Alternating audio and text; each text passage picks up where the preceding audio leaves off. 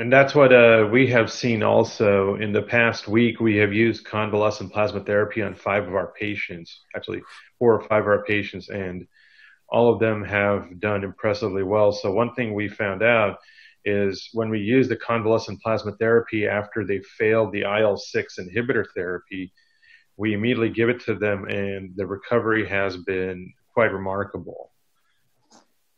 我们在过去一段时间也对4到5个病人在临床上用了这样一个恢复期血浆。我们是发现用这个抗白介素6失败了之后，用这个恢复期血浆，发现这些4到5个病人的临床表现还都不错。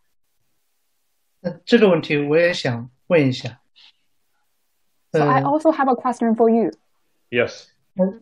刚才就是罗主任说的，很代表我们的这些想法，就是我们不应该笼统去说是不是给病人用恢复期血浆，而是要看第一个这个血浆它到底抗体的低度怎么样。第二个层面呢，就是我们接受恢复期血浆这些病人，我们的选择有没有问题。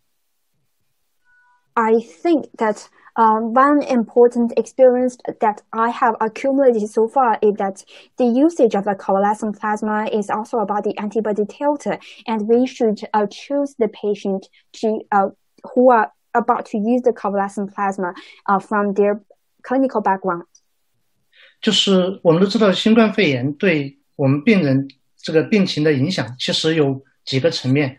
第一个呢是病毒直接对病人形成的攻击，第二个呢是这个病毒引起的全身性的炎症反应，但是后期还会有病人自己的炎症反应和抗炎反应的这样一个恶性循环，我们叫 peaks。那么这些呢也都是会造成病人就脏器损伤甚至死亡的一些重要的一些决定因素。而我们使用恢复期血浆的时候，我想问一下他做的这5例病人是处在哪个阶段？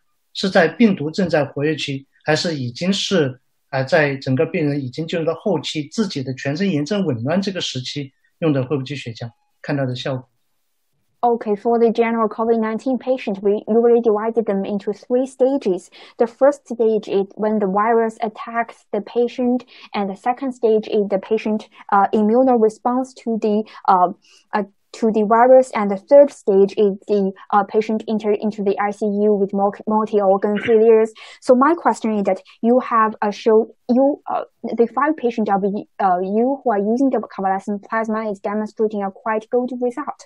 Which stage of the patient that you are applying the convalescent plasma to? Right. So that's a very good point. So we literally mainly use it in those folks who are in the second stage.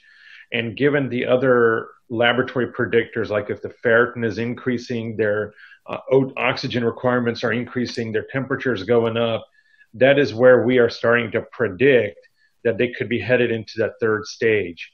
And that's where we go ahead and capture them. We don't wait until they're in the ICU, because I think that we have had plenty of experience and we have seen these patients deteriorate so quickly.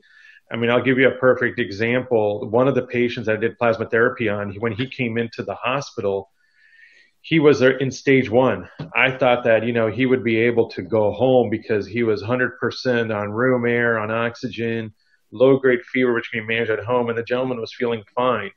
But we kept him overnight. Next day I come into the hospital, his ferritin went from 700, which is pretty high, all the way up to 1400. He went on to 4 liters of oxygen, and that's when we realized that this condition is progressing very quickly.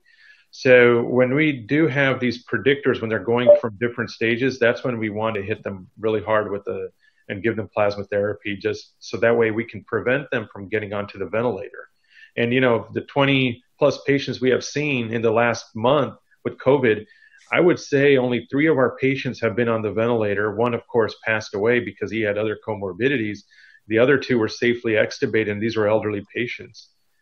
And I'll tell you right now that one of our COVID patients also had HIV with a CD4 count of 65. This gentleman never made it onto the ventilator. He had a prolonged hospital course, but he walked out of the hospital with only 2 liters of oxygen. 我来分享一下吧。其实我们这个武力比较有效果的病人呢，都是处于第二个您说的临床阶段。然后呢，我们一旦发现他有任何的一个问题，比如说他的血氧含量出现了一定的问题的时候，我们就会马上用这个恢复期血浆，以避免这些病人去进入 ICU 情况恶化。一旦我们发现他的一些临床的指标急剧恶化的情况下，我们就马上给他用恢复期血浆。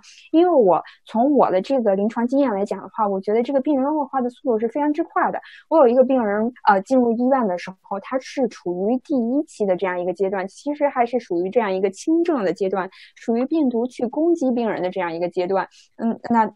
我觉得这个病人呢，身体低温，那经过了一个晚上，第二天早上起来，我再回到医院的时候，我就会发现这个病人已经急剧的恶化了，所以说我不得不去运用了这个恢复期血浆当然，在我处理的这20多个病人之中呢，我有3个病人上了呼吸机，一个死亡了，是因为其他的一些并发症所死亡的，还有2个老年病人。我还有一个特别骄傲的病例，就是说有一个病人他是有 HIV 的。同时呢也有新冠肺炎，但是呢我是把他救好了。那他是非常健康的离开了医院。同时每天的吸氧量是2升。这个谢谢分享这个案例，我觉得是非常成功的。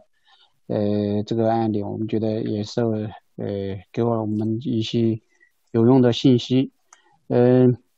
我觉得呢这个确实是在这个早期识别这些病人这个重症化的时候是非常重要的。Thank you very much. That's a very inspiring stories that we have heard so far about the HIV, COVID-19 patient, and about your treatment towards all the patient. And we do believe early detections of the patient and also the symptoms of the patient is very important in treating COVID-19.